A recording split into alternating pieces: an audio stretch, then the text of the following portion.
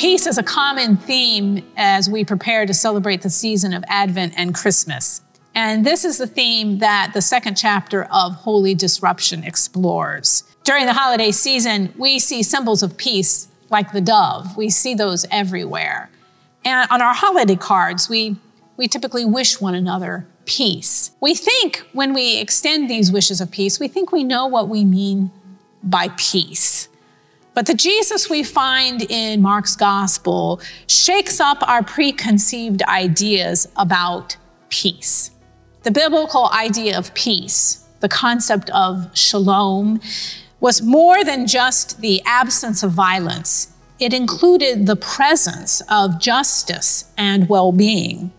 What we learn from Jesus' activity throughout the Gospel of Mark is that his peacemaking efforts lead to inevitable conflict. And that is because genuine peacemaking leads to the disruption of the status quo, the way things are.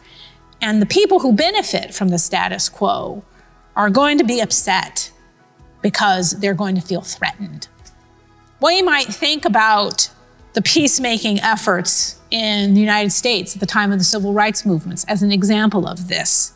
Those efforts to right a wrong, to promote justice and pursue justice, led to conflict because they disrupted the status quo of power and privilege and long-held social norms. Chapter 2 in Holy Disruption delves into the inevitable conflicts that arise as Jesus pursues God's genuine peace, both within us as individuals and within our communities. What Mark shows is that if you are going to pursue and promote God's genuine peace, as Jesus does, you are going to face adversaries. This is what happens to Jesus throughout the Gospel of Mark, right at the very beginning of Mark, when Jesus confronts his own internal adversaries out there in the wilderness temptation, or when he confronts the religious leaders who oppose his efforts at compassion and justice, or even among his own disciples who resist his efforts. The kind of peace that Jesus requires of us, as Mark portrays, is a very demanding peace.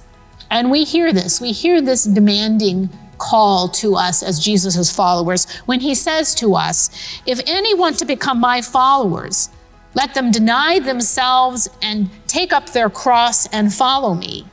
Chapter 2 in Holy Disruption explores what it means for us to follow Jesus on the hard path of peacemaking and the kinds of crosses that we might likely have to bear when we choose to pursue God's genuine peace within our lives and within our societies.